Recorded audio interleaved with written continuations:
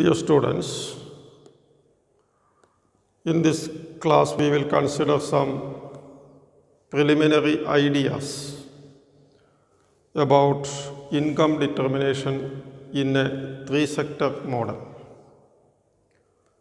In the three-sector model, we introduce government. Government interferes in economic activity in two ways. One is government spending, the other one is taxation. In a two-sector model, as we have discussed earlier, the economy is closed and also there is no government. But in the three-sector model, we retain the assumption that economy is closed, but government is introduced. Government is introduced in the form of spending denoted by the notation G and taxation denoted by the notation T. Government, spending and taxation. And to see what is the impact of introducing government in the two-sector model. Now, government policies related to spending and taxation is known as fiscal policy. Government action relating to spending and taxation is known as fiscal policy. In the form of a definition, fiscal policy is the use of government spending and tax policies to affect the level of economic activity. Fiscal policy is the use of government spending and tax policies to affect the level of economic activity. Now, when government spending is introduced, aggregate spending consists of three components: personal consumption expenditure, business expenditure, and government spending. So, aggregate spending consists of C plus I plus G. C plus I plus G, and let me say C plus IR plus G from the product side. From the income side, income is allotted for consumption, allotted for savings, allotted for the payment of taxes. This is the disposition of income used for consumption, private savings and taxes. So, from the income side, from the product side. Now, when government is introduced, government can expand aggregate spending. Government can expand aggregate spending by adding the amount, by increasing the amount added to private spending. Private spending consists of C plus IR. When government purchases goods and services, aggregate spending will increase.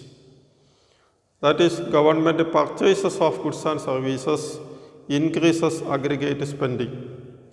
Also, government can reduce aggregate spending by reducing the spending on purchases of goods and services.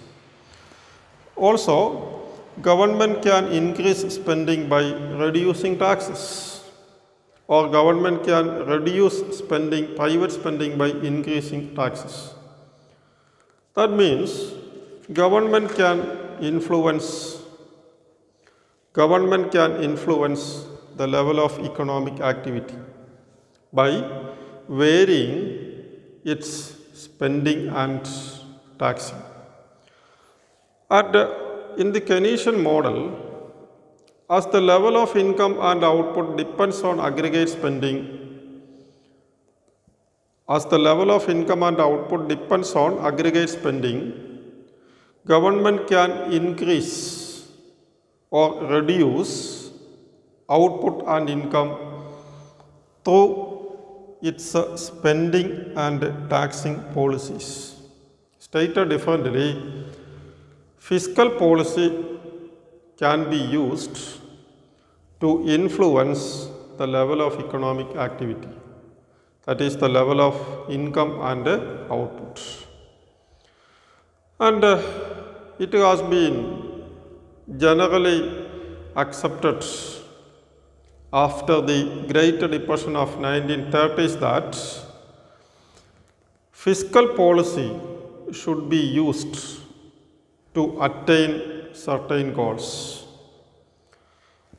One, if the economy is working below full employment,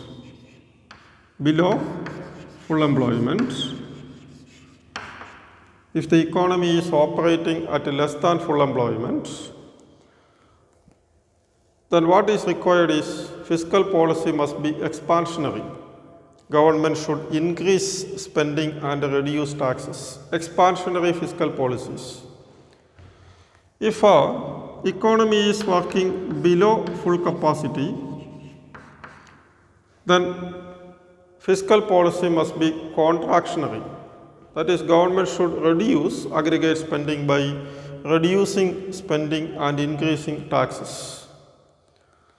If our economy is working at full employment, the government policies are required to stabilize the economy, maintain the stability. So what is required is fiscal policies should be adopted in a counter-cyclical fashion or contra-cyclical fiscal policy. Fiscal policy should be adopted in a counter-cyclical fashion to mitigate the effect of inflationary processes and deflationary processes in the economy. So, promoting stabilization of economic activity at high levels of employment and output is one of the important goals of fiscal policy. Other goals are rapid economic development in the context of an underdeveloped economy, or equitable distribution of income and wealth by taxing the rich and distributing the proceeds among the poorer sections of the society like that. Our analysis is restricted to the use of fiscal policy for economic stabilization only. Other goals are not considered in our analysis. Now we develop 3 fiscal models. In the first fiscal model, we consider government purchases and taxes in such a way that gross tax is equal to net tax. T is equal to TG. That means there are no transfer payments. Transfer payments are assumed to be 0. In the second model, transfer payments are considered, so G and T, where T is equal to TG minus R. There is a distinction between net tax and gross tax because transfer payments are added. In the third model, in both these models, taxes are assumed to be autonomous. Autonomous means a head tax, a tax imposed on persons irrespective of the level of income. In the third model, we consider a different type of tax policy where tax is considered as a function of income. So T is, say, TA plus TY of the 4. Tax is considered as a function of income. So we develop 3 fiscal models to analyze the effect of gross tax, transfer payments, income tax, etc. That is our next concern. That is developing macroeconomic models incorporating government in the form of government spending and taxation, or in the form of what is known as fiscal policy.